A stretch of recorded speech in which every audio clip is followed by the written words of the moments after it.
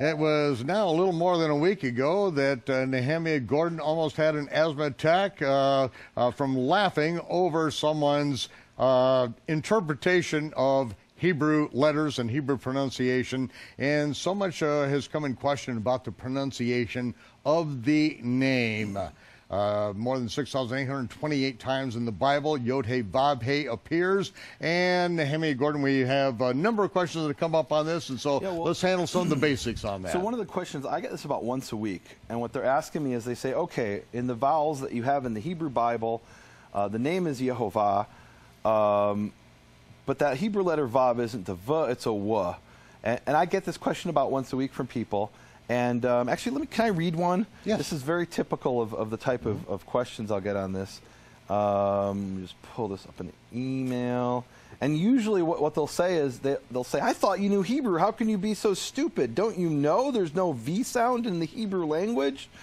And the ones who are maybe a little bit more respectful, here's what they'll say. This guy says... He says, they start out with all due respect, and then they insult you. Right. Oh, they don't even bother with that. He says, I'm slightly puzzled with the pronunciation of wow. I am admittedly no Hebrew scholar, I'll bet.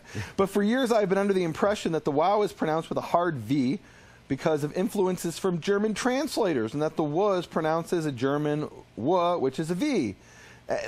And so here's what they're thinking, that, or the argument is that somehow the pronunciation of the sound V comes from German. And where do they get that idea? It's not as far-fetched as it sounds at first, because many Jews coming from Europe spoke a language called Yiddish. Like my grandmother, who was born in Eastern Europe, she spoke Yiddish as her mother tongue.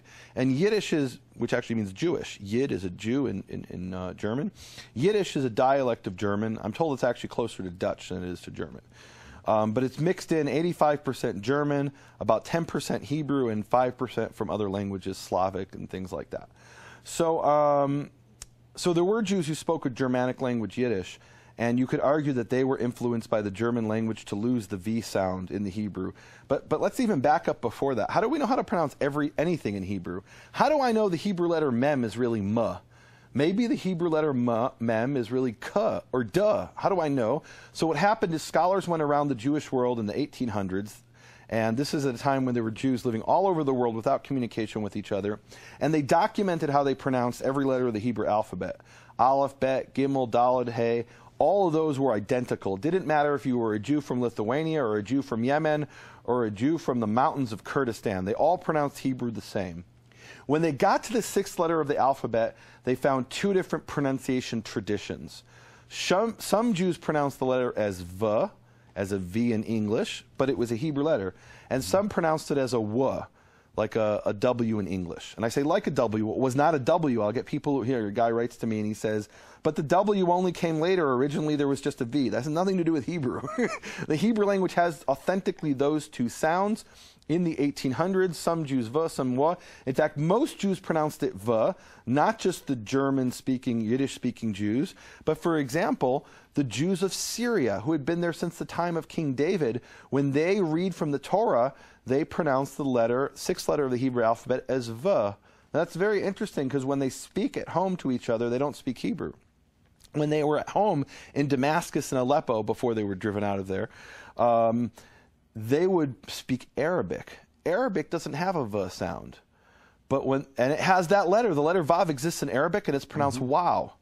And in fact, the pronunciation of wow comes from Arabic. I was sitting recently with the member of the Academy of the Hebrew Languages. This is one of the top people in the world when it comes to the Hebrew language.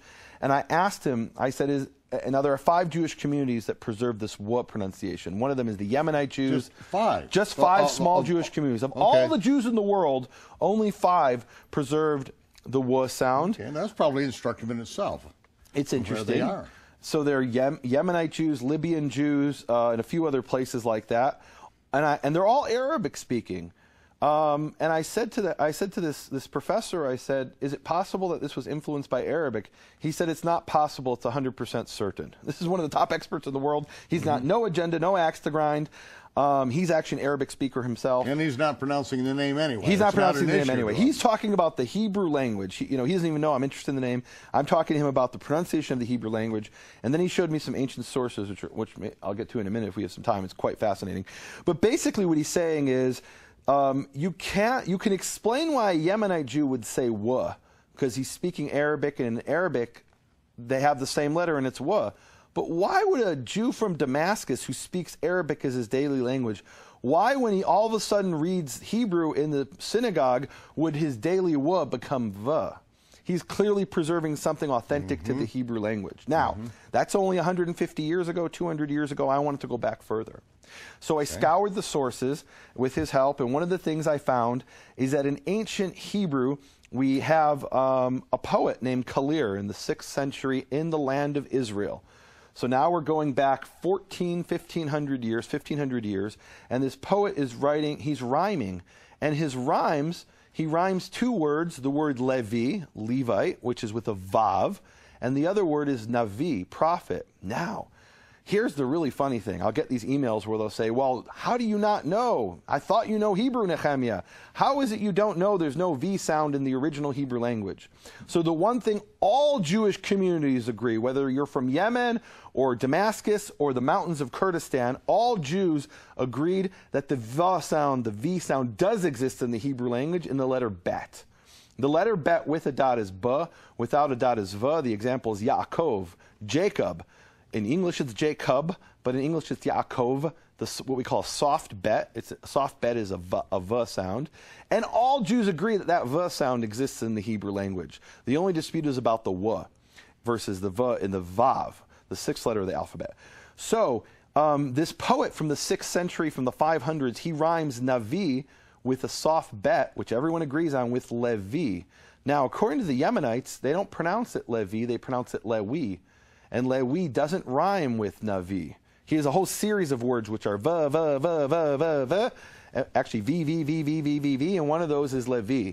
And there's no question whatsoever that 1,500 years ago in the land of Israel, the Jews pronounced that sound as a v. The interesting thing is 700 years later, this rabbi comes along named Ibn Ezra, and he was a famous poet. And he's criticizing this earlier poet from 700 years before, and he said, how could it be so stupid to rhyme Navi with Levi? Because in Ibn Ezra's Hebrew, Ibn Ezra spoke Arabic. And in his Hebrew, it was Lewi. He doesn't understand how this guy 700 years before in Israel is rhyming Navi with Lewi. There you see the influence of Arabic. And you can go back all the way to the time of Ezekiel and show, for example, the word for back in Hebrew is gav, and that gav can be written with a soft bet or with a vav. And the only way that can happen is if the soft bet and the vav have the same pronunciation. Now, I need to point out that the reason why you're seeing all this is that Nehemiah is not reading English works. The Hebrew works have been translated into English. He is reading these ancient things in handwritten Hebrew. Oh, yeah, these are Hebrew manuscripts. Yeah, well, they'll never be translated in English. There's no point. You can show me a book from 2016 from a guy who doesn't know Hebrew, who thinks that the Arabs are Hebrews, and that's your source. If that's your source, the conversation's over. I'm showing you ancient Hebrew manuscripts. I'm showing you in manuscripts of the Tanakh where they're writing the word gav back, both with a vav and a soft bet. And clearly in the time of Ezekiel, they're pronouncing it that way. So there's no question whatsoever. If you'd ask Ezekiel to pronounce the name of God, he would not have said Yehovah. He would have said Yehovah.